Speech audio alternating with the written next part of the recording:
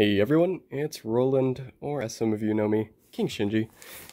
Today we're going to be talking about probably my all-time favorite vinyl, and one of my favorite albums of all time in general.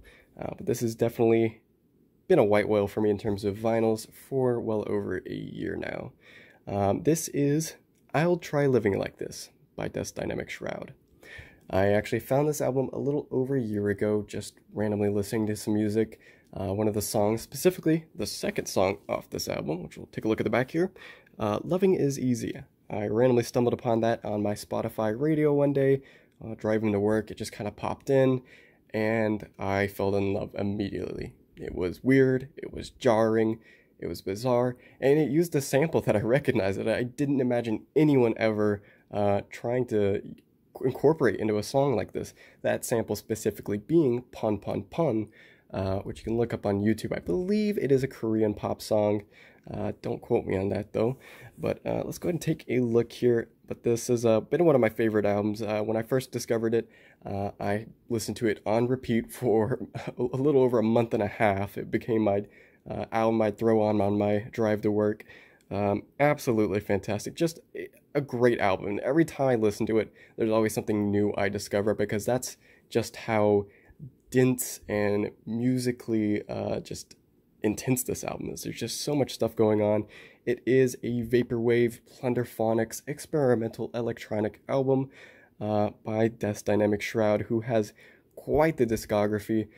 They have put out a lot of stuff, and I'm really hoping to see the rest of their stuff pressed too on the 100% Electronica label, which they were recently signed to. All their stuff is really great. Definitely say this is one of my favorites of theirs, alongside Heavy Black Heart though. So really excited to have this on vinyl finally.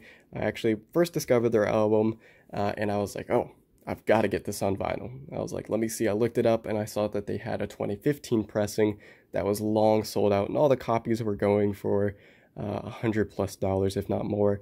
So that quickly stamped out my dreams of ever owning this on vinyl, because there was no way I was going to pay that much. But I kept my ears peeled, try to look for repressing, and then missed the repressing when it happened in December of 2020. They did their Masterpiece Edition repressing. I believe they put it out in 3 different variants, and I missed all of them, and it sold out before I even caught wind of it, and I was so upset.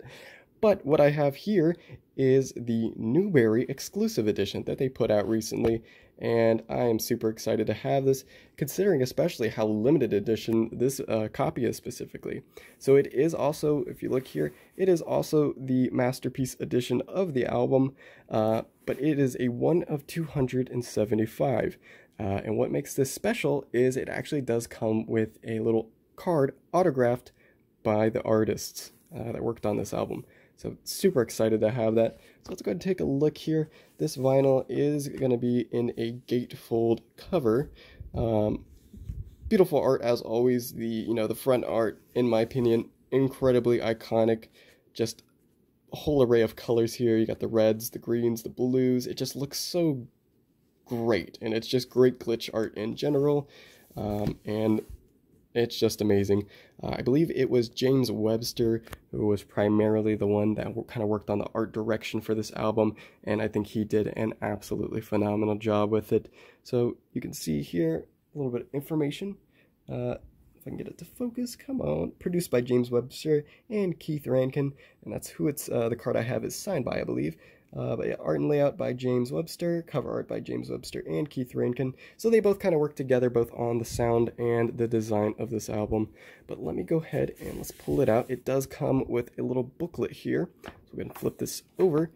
This little booklet's just got some different art. I'm assuming it's just different stuff they worked on while creating this album, kind of the artistic vision for the visual side of things.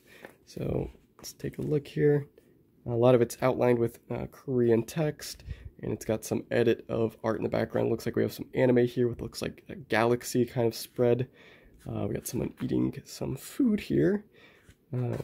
Keep going. This one's a double cover of looks like some stock photo. I'll have to go back. I actually have not gone and translated to see what these means. These words mean, so I should definitely do that at some point, because I'm very intrigued to see what it says. But pretty interesting stuff. And there you go, 100% Electronica. That's the label they are currently with that's putting out their stuff. So pretty awesome stuff. So you get that little art booklet there. Pretty cool. And let me go ahead and pull out this. That's the vinyl.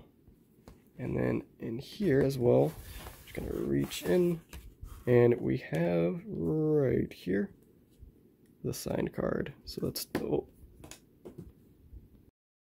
anyways, we've got the signed card right here. Looks pretty great. It's signed by both the members. So what, this is actually kind of a cool thing. I actually have a couple more of these cards. Not all of them signed though.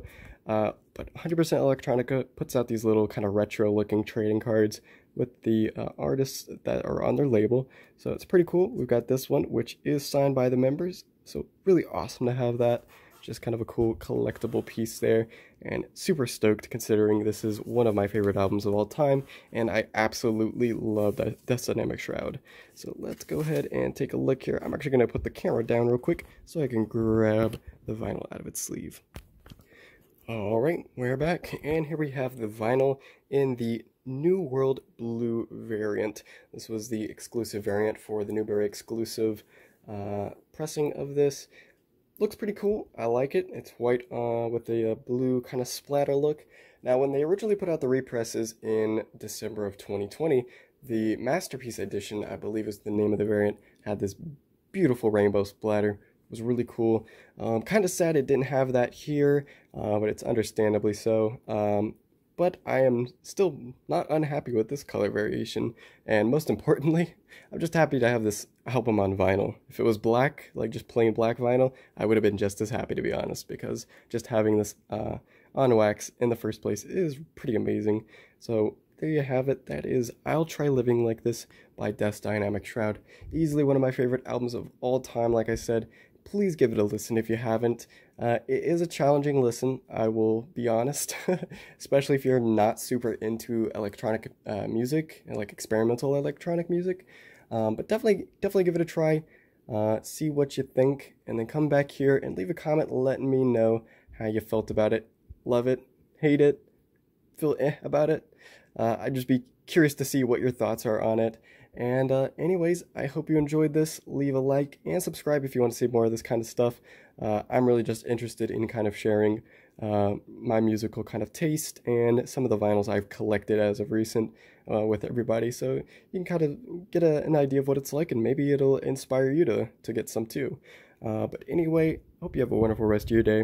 Hey guys, one more thing before you go. Just want to let you know that I will be including the links to both the Discog page for this vinyl that I reviewed alongside the label 100% Electronica's website, where they're actually going to be putting out some of the Dynamic Shroud discography on vinyl. So definitely give that a check, and keep your eye out if you're interested in getting more of their stuff on vinyl.